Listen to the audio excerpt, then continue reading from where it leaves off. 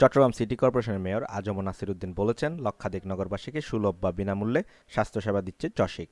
দায়িত্ব নেওয়ার ৪ বছর ৩ মাস অতিক্রমের মধ্যেই স্বাস্থ্য খাতে অভূতপূর্ব সাফল্য দেখিয়েছি আমরা। তিনি বলেন, নগরে ১৪,৪০,০০০ হতদরিদ্র মানুষ আছেন, তাই ৩০ টাকা থেকে কমিয়ে ১০ টাকা ফি করেছি চসিক জেনারেল হাসপাতালে। এটা নিয়ে বড় পরিকল্পনা আছে আমার। প্রতি মাসে প্রায় লক্ষাধিক নগরবাসীকে সুলভ মূল্যে বা বিনামূল্যে সুলভ মূল্যে বা বিনামূল্যে আমরা চিকিৎসা সেবা প্রদান করে থাকি। এবং আমি আরো কমিয়ে দিয়ে এটা ১০ টাকায় করেছি।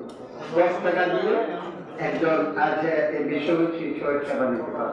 পরিবেশ বান্ধব করা এবং নিরাপদ করা এবং বাসযোগ্য করা, এটা আমাদের সবাই প্রত্যাশার জন্য দায়িত্ব, কিন্তু সবাই শুধু প্রত্যাশা করলে হবে না, দায়িত্ব।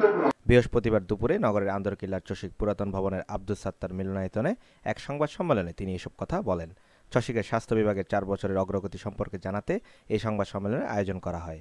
সভায় ডাক্তার সেলিম আক্তার চৌধুরী জানান, চসিক এ পর্যন্ত বিনামূল্যে ৩,৩২২ জনের ডেঙ্গু রোগের রক্ত পরীক্ষা করেছে। এর মধ্যে ৩০ জনের ডেঙ্গু শনাক্ত হয়েছে। তিনি জানান, চসিক স্বাস্থ্য বিভাগে ১,০৫২ জন কর্মরত রয়েছেন। এর মধ্যে চিকিৎসক ১৩৪ জন, হোমিও চিকিৎসক ২৭ জন, ৮১ জন নার্স, ৮৩ জন ফার্মাসিস্ট, ১২২ জন স্বাস্থ্য সহকারী, ১০ জন স্বাস্থ্য পরিদর্শক রয়েছেন। চসিকের স্বাস্থ্য বিষয়ক স্থায়ী কমিটির সভাপতি নাজমুল হক ডিউকের সভাপতিত্বে এতে অন্যান্যের মধ্যে উপস্থিত ছিলেন panel mayor Nisar Ahmed Manju, councillor Hasan Murad বিপ্লব, শৈবাল দাস সুমন, চসিকের প্রধান স্বাস্থ্য কর্মকর্তা ডাক্তার সেলিম আক্তার চৌধুরী ও স্বাস্থ্য কর্মকর্তা ডাক্তার মোহাম্মদ আলী।